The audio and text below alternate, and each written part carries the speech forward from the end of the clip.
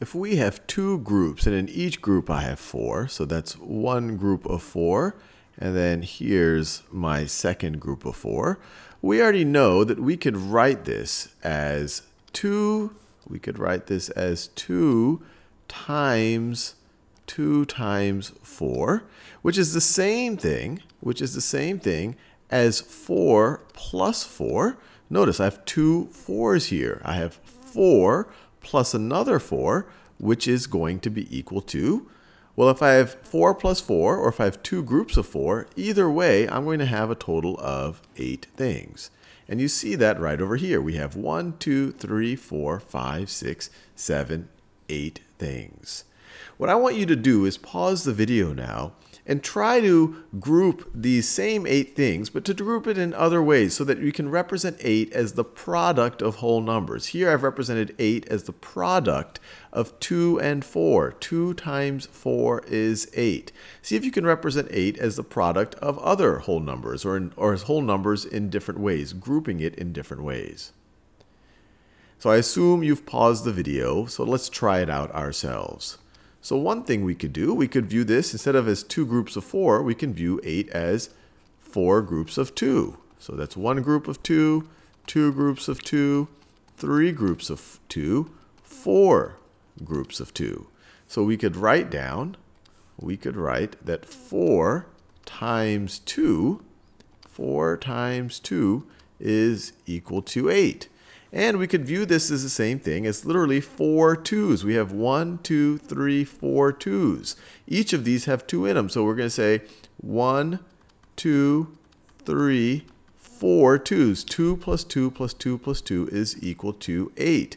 These are both equivalent. 4 times 2, literally 4 groups of 2, that's the same thing as taking 4 2's and adding them together. Notice we have 2 2's right over here. We added them together. 1, 2. Here we have 4 2's, and we are adding them together. 1, 2, 3, 4. We take our 4 2's and we add them together.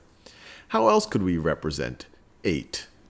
Well, we literally could view it as 8 groups of 1. So let's do that. So 8 groups of 1 would look like this. That's 1 group of 1, 2, 3, 4, 5, 6, 7, 8. So we could write this down as 8 times 1. 8 times 1 is, once again, equal to 8.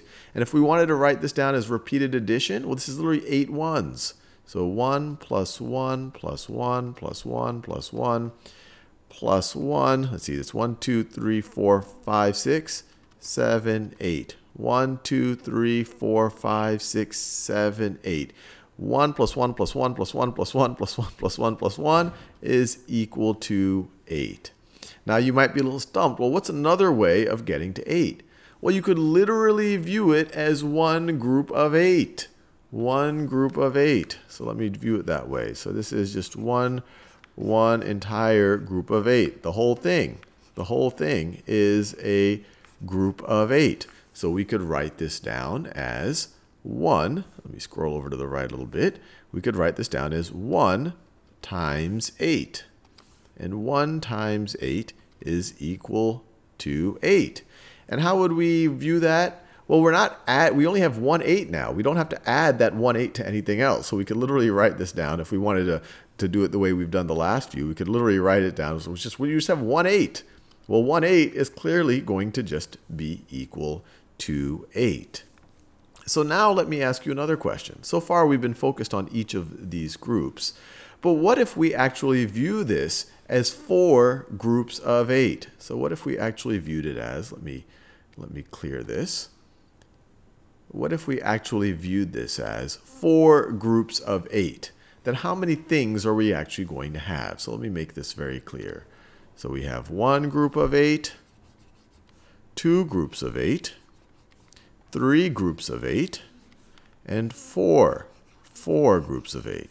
So we would view this as 4 times 8. Or, which is going to be the same thing as 8 plus 8 plus 8 plus 8. 4 8s. what is this going to be equal to? And I encourage you to pause the video and figure it out right now. Well, there's a couple of ways that you could have thought about this. You could have literally just counted these, or you could say, well, let's see, 8, you could skip count by 8. 8, 16, 24, 32.